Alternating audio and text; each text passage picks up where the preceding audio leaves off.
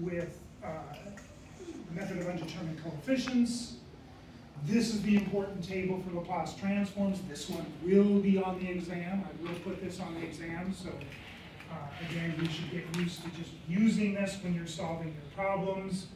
I'll probably have this put up when I'm doing the problems today. But it just basically says function 1 gives you 1 over s, and at is 1 over s. So again, this is the function in the t-space, time domain. This is in the Laplace domain. All right? And this shows the different types of functions, shows you some of the important theorems. Let's see, the important one we're going to be using today, let's see, the important one we're going to use today. I guess we don't have it on this table. Okay, we won't figure it out. We'll talk about it soon. So, well, I'll just remind you, what we had last time was we showed that the Laplace transform of y prime of t was equal to, let me write this as s. Let's let Laplace transform of y of t be equal to y of s. Then this was equal to s y of s minus y at 0. And we had the Laplace transform of y double prime of t. That one was going to give us an s squared, y of s minus s, y at 0 minus y prime at 0. So that was the important theorem we did last time that we want to use today to solve differential equations. And so again, the whole idea behind Laplace transforms is we start in the t-space. We Laplace transform it into the Laplace space. We then do algebraic manipulations to make it into a form which is recognizable on the right-hand side of the equation. Then we invert the Laplace transform to get our solution in terms of the function t. So that's the procedure here. Again, it's purely algebraic using the fundamental theorem of algebra. So let's look at a specific problem.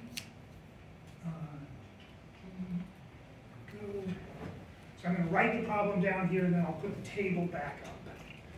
So here's my initial value problem. All of the Laplace transform problems will be initial value problems. So we're looking at the y double prime plus 2y prime plus 5y is equal to e to the minus t. And we've got y at 0 is equal to 1, and y prime at 0 is equal to minus 3. So there is the problem we're working with. Quite obviously, this one could be done by the method of undetermined coefficients. So that would be a technique. On your exam, you will be told, either solve them directly or to use Laplace transforms. If I don't tell you to use Laplace transforms, don't use Laplace transforms. Okay, so again, let me put up for you the table. So, again, we're going to define the Laplace transform of y of t as being equal to y of s, and use this theorem so we can see if we do the Laplace, then what we get from this particular one is we just get an s squared y of s minus s y of 0 minus y prime of 0 plus 2 times s y of s minus y of 0 plus 5 y of s, right? And that's going to be equal to, from the table, what's e to the minus t give us? 1 over s minus a. Wait a minute, which is just negative 1. So 1 over s plus. So it gives us a 1 over s plus 1. All right. So now we can see we're going to get s squared plus 2s plus 5 all times this y of s. Right? Then we're going to get minus s from here. Here we're going to get plus 4, and here we're going to get minus 2. Right? 2 times this one. And that's going to be equal to 1 over s plus 1. Okay? So, we can see now that we can write this as y of s is going to be equal to, flipping this over to the other side, we're going to get what? S, so that's going to give us a plus, so s plus 2, so we're going to get an s minus 2, we're going to get s minus 2 divided by this s squared plus 2s plus 5, bringing this over to this side, and then we're going to get plus 1 over s plus 1 times s squared plus 2s plus 5.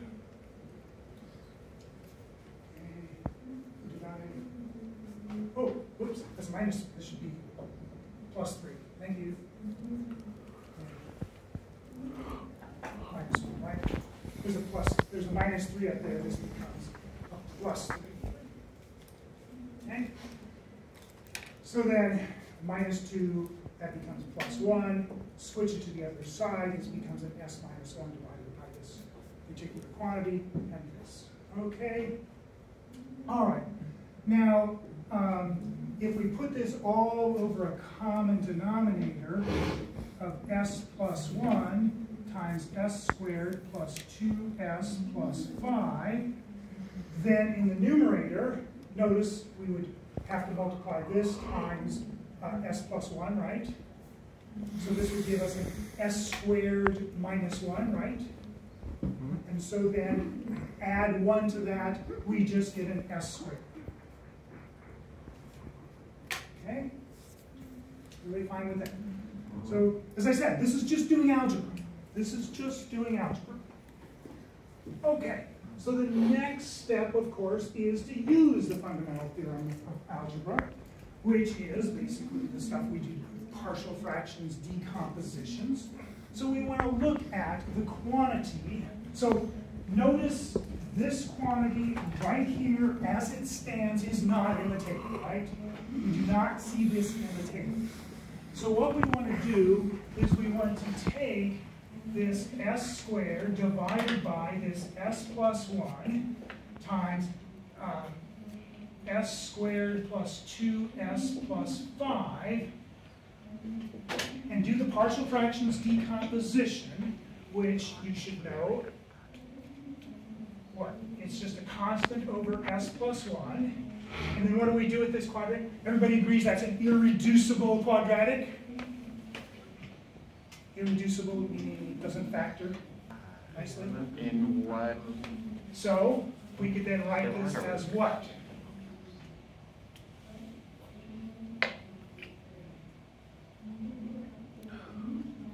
When I have a quadratic, what do I put in the numerator? bs plus c? Okay, bs plus c.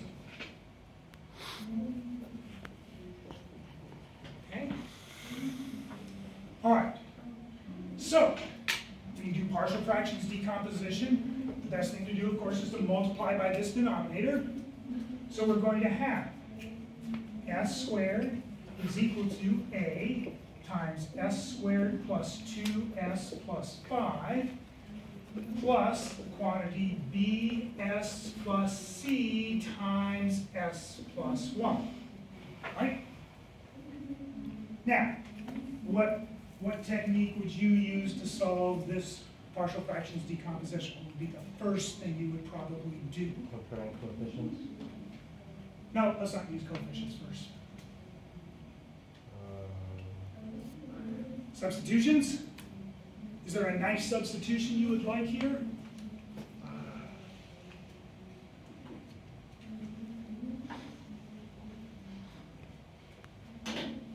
Oh, -1.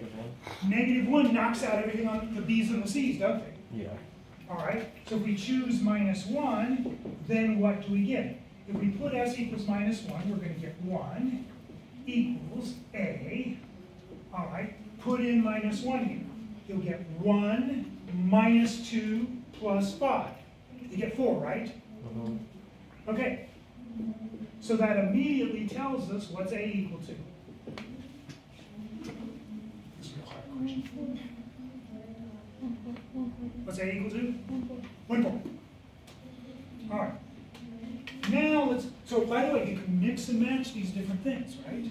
So you use whatever is going to make your algebra the easiest to find. We're just trying to find A, B, C. You do it the easiest way you can. So now we're going to use your coefficients. How about the leading coefficient, s squared? All right. On the left-hand side, we've got 1, right? On the right-hand side, we've got an A and a B. So what does that tell us about B? 3/4. It's 3/4. All right, probably the easiest next thing to do is look at the constant terms, s to the 0 terms. How many on the left-hand side? 0. All right. Let's go to the constant terms on the right-hand side. What do we get here? 5a, okay, Plus C. plus c. All right. So what does that tell us that c is equal to? -5/4. -5/4. All right. So now we have my A, B, and C. All right. So we're now going to come over here.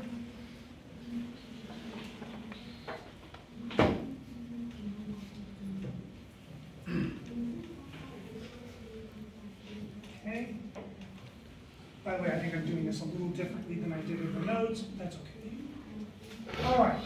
So we're going to have that y of s can be written as 1/4 divided by s plus 1, right?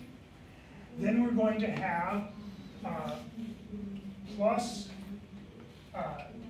3/4 s minus 5/4 times, and I'm going to, now you notice the denominator does not look like things in this table, right? So what we want to do is complete the square, so we could write that as what? S plus 1, the quantity squared, plus 4, right? Okay, so we'll do some more algebra on this. So I'm just going to write this as 1/4 times 1/s plus 1. That's something that's in the table, right? Okay, that's in the table. Now, we're going to do 3/4. Okay, if I have an s there, well, I need an s plus 1, don't I? So I'm going to need an s plus 1 here, all divided by this s plus 1, the quantity squared, plus 4. All right. So now I've used 3/4 here. So then what am I going to have to do? Take off 2, yeah, divided by the denominator. All right. Yeah. Okay? To get this 5/4, with this 3/4 here, we need -2. Okay? Now we're ready to do the inverse Laplace transform of this y of s. Okay. This becomes what? 1/4 e to the negative t. So we're going to get 1/4 e to the minus t. Okay. Then we're going to get 3/4. Looking at the table entry, where do we see this table entry? Which number?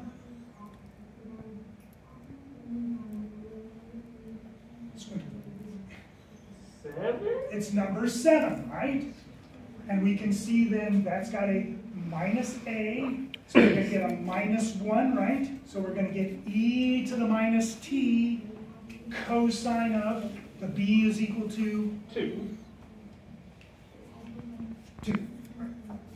So we're going to get e to the minus t cosine 2t. And here, where's that table entry?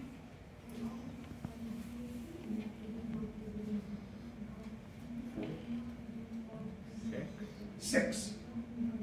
It's the shift theorem. So this, by the way, is our shift theorem.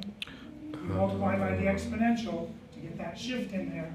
And so we're going to get, again, we're going to get minus, in this case, e to the minus t, and then e to the minus t sine of 2t. Okay? And so we can, and that is the answer to this initial value problem. So the nice thing about Laplace transforms, you perform the algebra, you put it into recognizable elements in the table, you invert, and you have your function of t. So this is y of t is equal to the inverse of y of s. So there is my solution. That's pretty cool. Okay, so hopefully I didn't do any algebra mistakes there. Just go through this to make sure I didn't miss anything.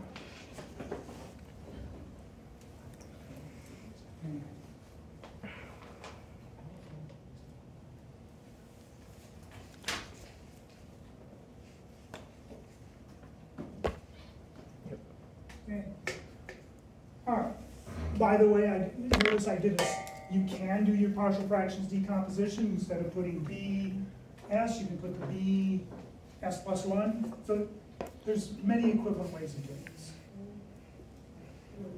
But the reason Laplace transforms are used is it transforms the equation, again, from a differential equation to an algebraic equation. Do your partial fractions decomposition, which is an algebraic manipulation, and then invert back. So you've got to make sure they match the elements on the table. Not almost match, exactly match. Nice thing about this is what? It also even gave me my coefficients. I didn't have to solve for the coefficients using the initial conditions. Okay?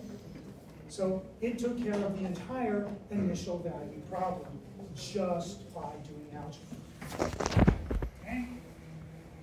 Any questions on what I did there? Okay. Oh.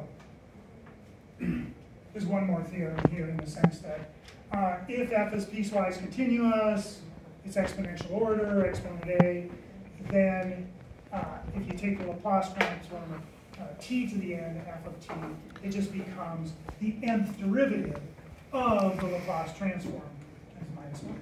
And this one's not that useful, though I think it's on the review sheet to use this particular one. So the review sheet has you look through this, which is integration by parts.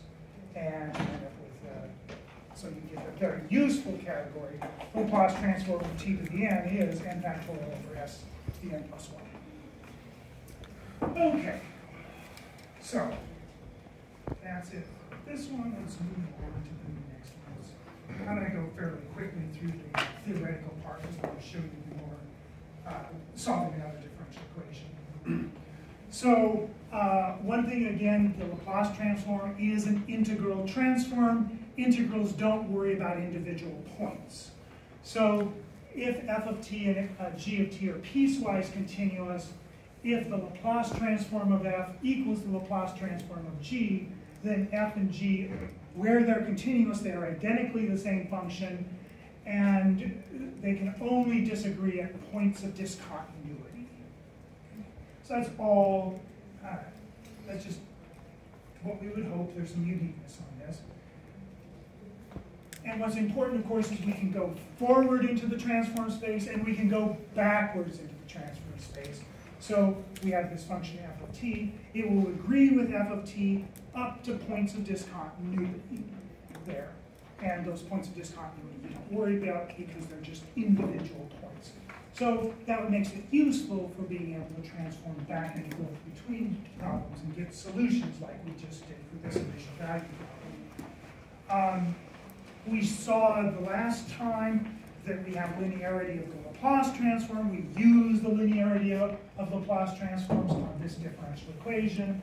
So this just says, okay, the inverse Laplace transform itself has linearity. Okay, so that's nice. And we did that when we inverted this.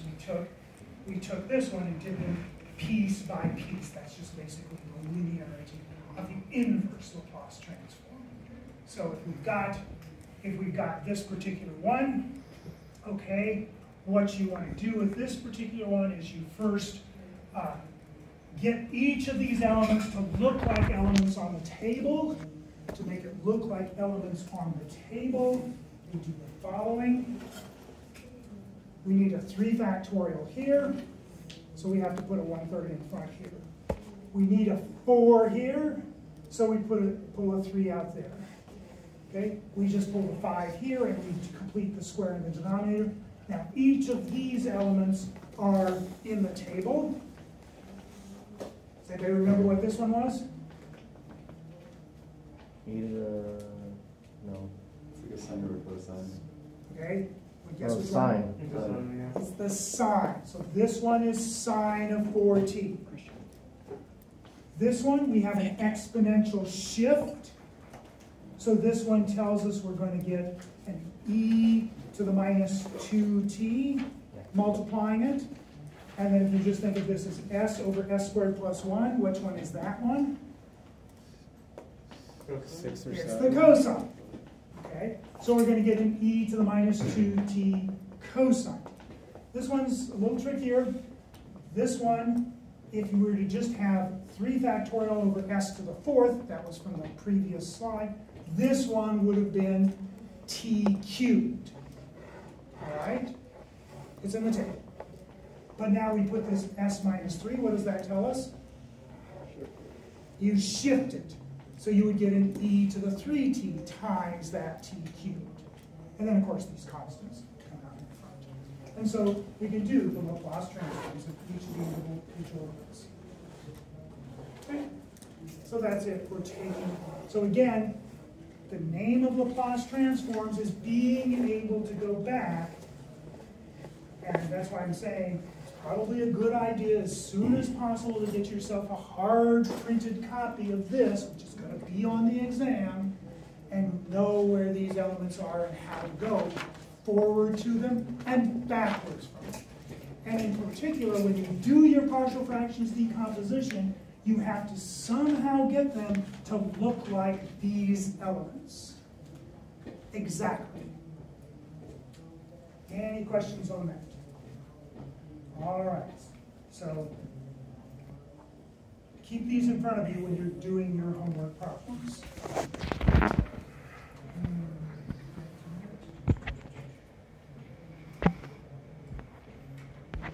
All right. Let's try another initial value problem.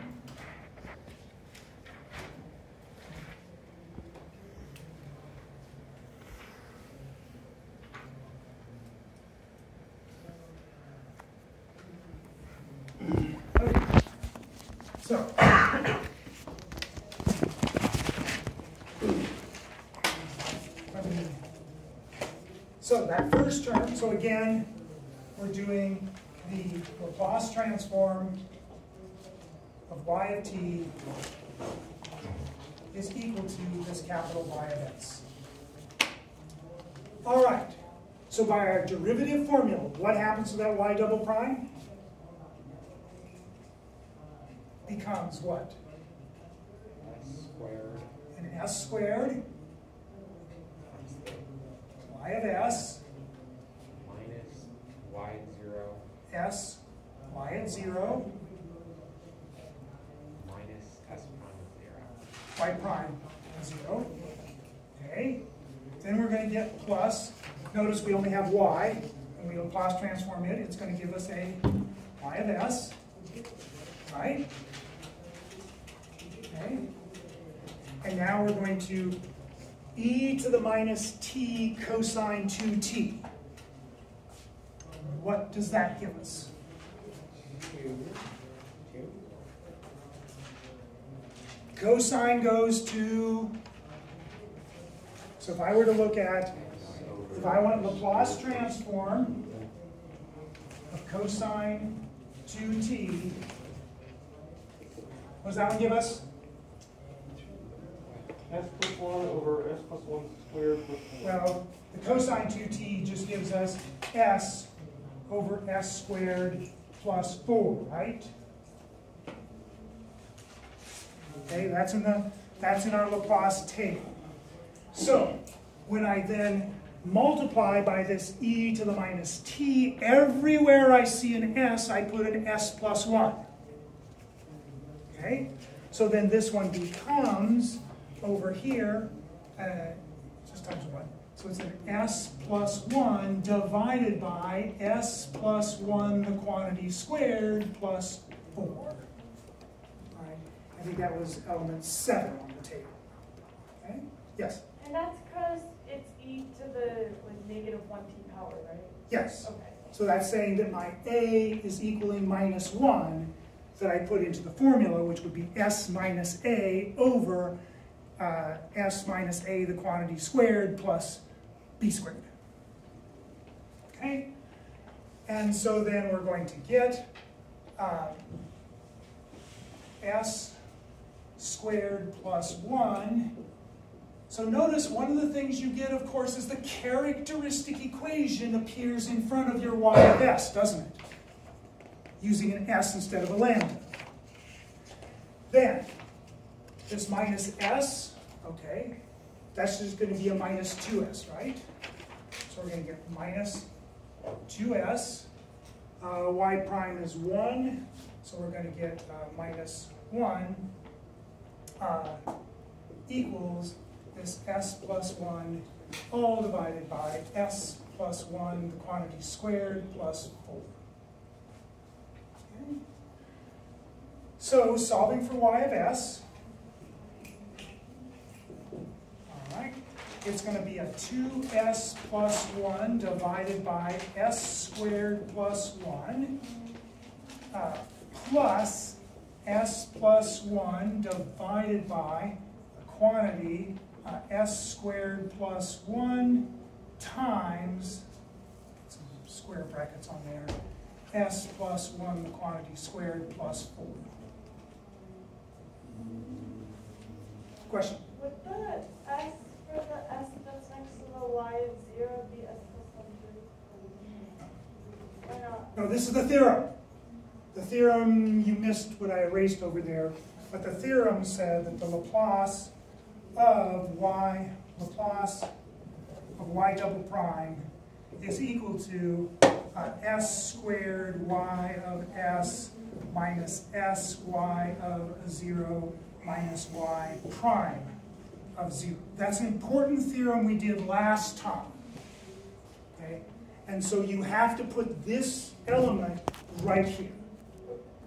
Now you're right that you might want to use an s plus 1 there, but we don't. We really don't in this case. Okay. Because, so I could try to find a common denominator and do all this lovely algebra to get the common denominator and so forth, and get a more complex thing. But what about this right here? Isn't this ready to invert right away? To cosine? Sine. So we can already get the inverse Laplace transform of this immediately let's not bother to complicate it by doing more algebra that we can make more mistakes on. So so now we're going to focus just on this piece right here. I'm going to show you a trick that I know from the past. They don't seem to teach you in calculus for some reason. By the way, so the fundamental theorem of algebra is true for in terms of real and complex numbers. Okay. So partial fraction decomposition is just basically another term for the fundamental theorem of algebra. Okay, so we need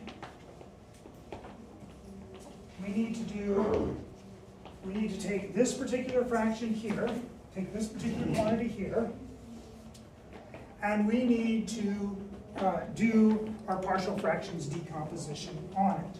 So I've got this, set it up, s plus 1 divided by this s squared plus 1. I'm going to go ahead and expand this at this point. S squared plus 2s plus 5. Is that right? Is that what I have? Yeah. Okay. All right. So this is, of course, going to be, well, again, these are both irreducible, right? So we would write this as about as plus b divided by s squared plus 1, and then we're going to get plus cs plus d, all divided by s squared plus 2s plus 5. I'm going to be doing this slightly different than what I do in the notes, just to sort of remind you of how you did it in calculus. Again, it might be better to use, instead of a CS, a C times S plus 1. I think that's what I do in the notes. Is the only way to separate this up with partial fraction decomp, or is this just one technique? Is this the only way to do this? This is how you do. This is what partial fractions decomposition No, I'm is. asking, is this the only way to split that up, but by partial fraction decomp? Or is there another? Never mind. Forget it. I mean, I could, as I said, multiply this thing out, find a common denominator, and have a different thing over here rather than s plus 1, because I could put that left-hand piece in there. Oh. But it's, as I said, I can go straight from here. This one right here is already trivial to produce. It gives you the 2 cosine and the sine. So why complicate things by adding more into it? Okay. You know, you can easily see the inverse Laplace transform. Now, of course, that's going to add in because this one's going to give us a cosine and this one's going to give us a sine, right? So they all come out there. So multiplying through here, we get an s plus 1 is equal to as plus b times s squared plus 2s plus 5 plus a cs plus d times s squared plus 1. Okay? All right. So one of the things, of course, we could do is we've got 4 coefficients to get from this, right? So we could, and notice the highest order is cubed, so we could do the way you have mentioned here, we could do the cubed, squared, first order, and 0th order one, and get the 4 equations and 4 unknowns. So I'm going to do something a little different because I've been talking to you about complex variables before. What happens if I do s equals I? All right? This is one I'm sure most people have not seen. Then this one over here becomes 1 plus I. Oh, cool. Right? Over here, we're going to get equals AI plus B. What's I squared? -1. -1 plus 5 gives 4, right? Plus 2i. What happens if I put I there? 0. So I got rid of C and D by doing this one complex substitution. Okay. Now, let's look at the real part. Over here, we get 1. What do I get for real over there? Negative 2a plus 4b. 4b. Yeah. Okay, what about the imaginary part? 4ai Plus 2b. and 2bi.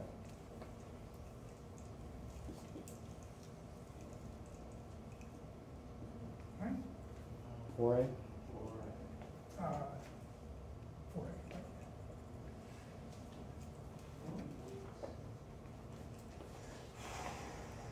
Okay, so imaginary part, just 1 there, 4 times A, 2 times B.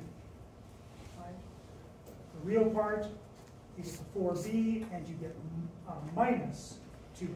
Okay, so let's take 2 times this equation and add them. All right, so we're going to get 3 equals 10b. So b equals what? 3/10. All right, and let's, so then let's take minus 2 times this equation and add them. Okay.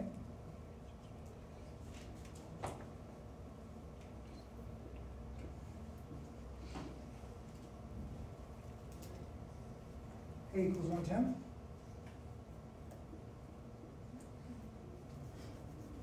So you can see by just one substitution, I nailed 2 coefficients. Okay. It doesn't always work that way. Well, I mean, it always works that way. It's just that sometimes the algebra is harder than this. I think everybody should agree that algebra was pretty easy to do. Okay, now we're going to do our favorite things of doing coefficients. All right, how about the s cubed terms? On the left-hand side, how many s cubes are there? How many s cubes do you see over here? 0. All right. On the right-hand side, how do I get s cubed? AS times S squared, CS times S squared. Okay, so the only way you can get it is an a, that's the s cubed, and a c. So what does that tell us? C better be equal than negative 1/10, right?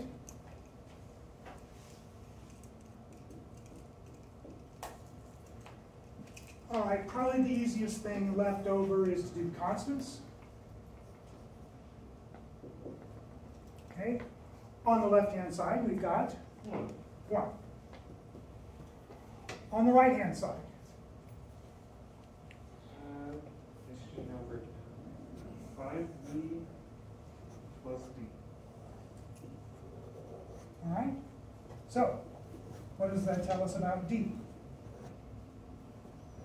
Remember, so B is 3/10, that'd be 15/10. Over here, subtract that. Negative 15/10. So, Negative 5/10. Negative 1/3. so Negative 1/2. My bad, my bad. okay, it's going to be equal to 1 minus 15/10. Okay, looks to me like minus 1/2.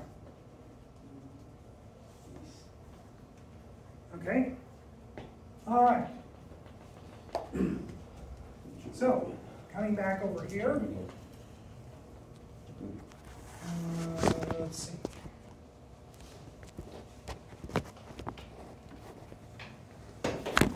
Okay, so we've got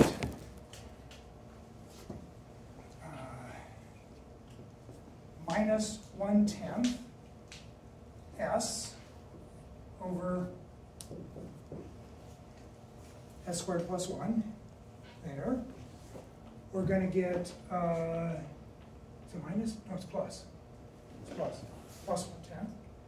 And we're going to get, so we get plus 3/10 over s squared plus 1. And we're going to get minus 1/10 times s. Okay, let's do that as s plus 1. All right, so then we got that minus 1/10. Maybe I better not do that yet. Let me just do that. Let's not try to do all the algebra in my head here. Minus 1/2, all divided by this. I'm going to reconvert it to s plus 1, the quantity squared. Is it s plus 2? No, s plus 1, the quantity squared plus 4. Okay? All right. So this is so this could be written as 21 over 10 s times s squared plus 1. 3/10 and 1, that's going to give us plus 13/10 1 over s squared plus 1. Then we're going to get minus 1/10 times an s plus 1 over s plus 1, the s plus 1 squared plus 4. And let's see, so I borrowed 1/10 from there, so it looks like 2/5 still left over. So it's going to be minus 2/5. Yeah. What am I doing?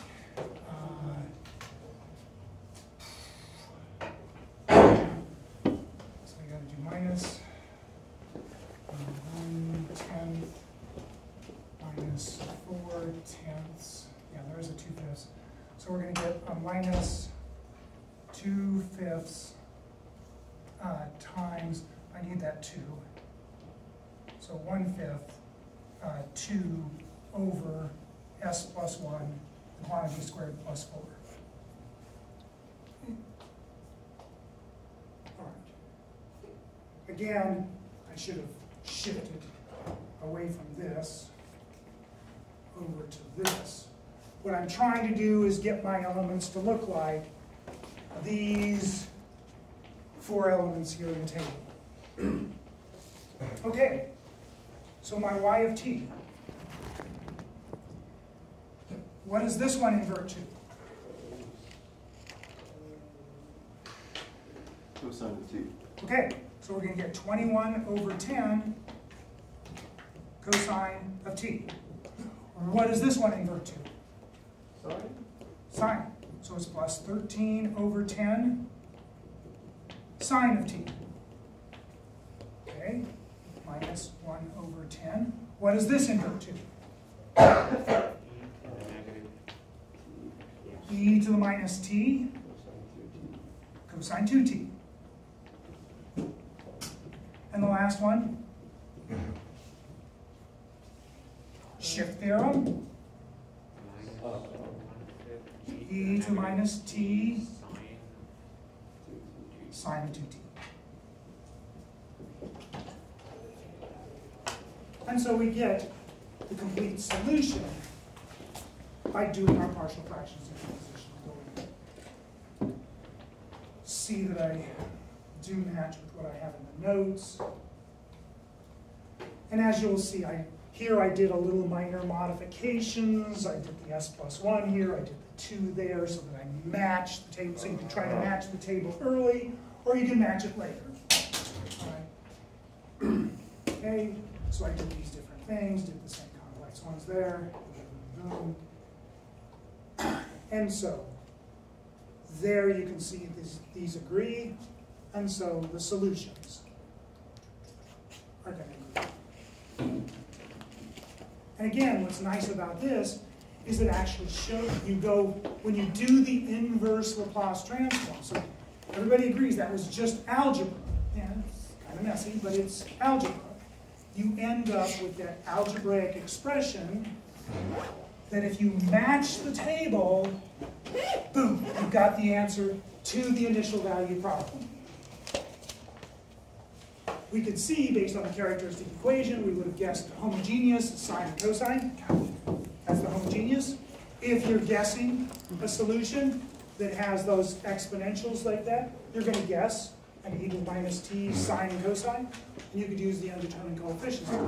But then you'd have to use the initial conditions to get the arbitrary constants in front of the homogeneous. So the amount of work, it is less work doing the Laplace transforms.